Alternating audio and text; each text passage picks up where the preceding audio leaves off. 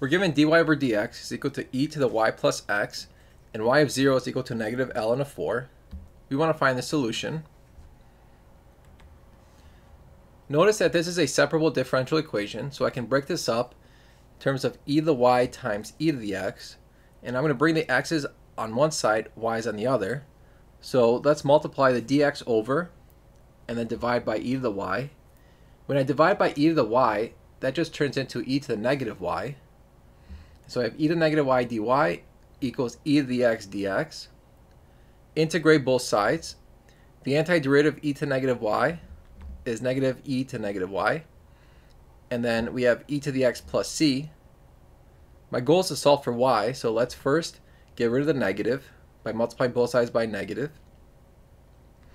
And then we're going to take the natural log of both sides. So the natural log of e to negative y is negative y times ln of e, which ln of e is 1, so it's negative y. That's on the left, and then on the right we have natural log of negative e to the x plus c.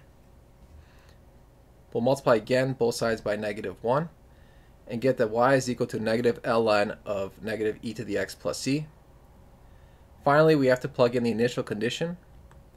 So when x is 0, y is negative ln of 4. Now, here we have both sides, well, first, both sides have a negative, so that goes away. And then you can raise both sides to e like this. And then the e and the natural log are going to cancel.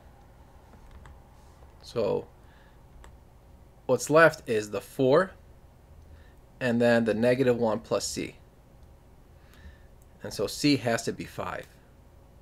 Now we go back to this solution here and replace c with 5. So our final answer is y equals negative ln of absolute value negative e to the x plus 5.